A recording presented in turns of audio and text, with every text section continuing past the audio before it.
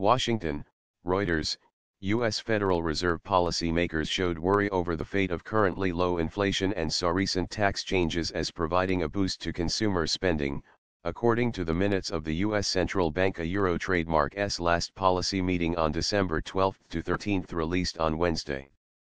The details of the meeting, at which the Fed raised interest rates for the fifth time since the 2008 financial crisis, also showed that officials have a similar lack of certainty over the impact of fiscal stimulus on raising price pressures. Most participants reiterated their support for continuing a gradual approach to raising the target range, noting that this approach helped to balance risks to the outlook for economic activity and inflation. The Fed said in the minutes.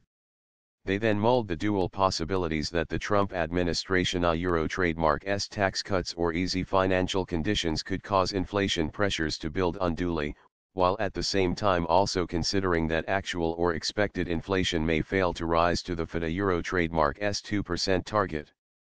The inflation shortfall is set to dominate incoming Fed Chair Jerome Powell Euro trademark's first few months as chief of the central bank, with further rate increases more difficult to justify without an upswing.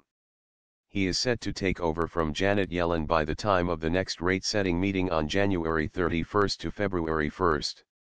At its December meeting, the Fed kept its forecast for 3 rate rises this year and in 2019 unchanged, even as policymakers anticipated a short-term boost in U.S. economic growth from the Trump administration Euro trademark's sweeping $1.5 trillion tax overhaul signed into law on December 22. The tax changes reduce the corporate rate from 35% to 21% and temporarily cuts the taxes paid by most individuals as well. In the minutes, many policymakers expected the proposed cuts in personal taxes to provide some boost to consumer spending and many characterized the changes in business taxes as likely to provide a modest boost to capital spending.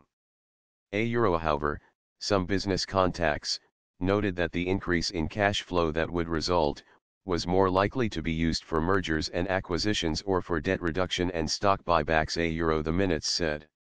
In December, the Fed forecast ultra-low unemployment of below 4% in 2018 and 2019, but still predicted inflation would remain below 2% at the end of 2018. The mystery of low inflation in such a robust economy has prompted debate at the Fed for the past several months and was the concern of the two policymakers who voted against a rate increase at last month's Euro trademark's meeting. The latest minutes showed that while participants generally viewed inflation rising back to target over the medium term, several said other persistent factors may be holding down inflation. Investors have all but ruled out an interest rate increase at the Fed Euro trademark's upcoming meeting, but currently see another nudge upwards at the following one in March.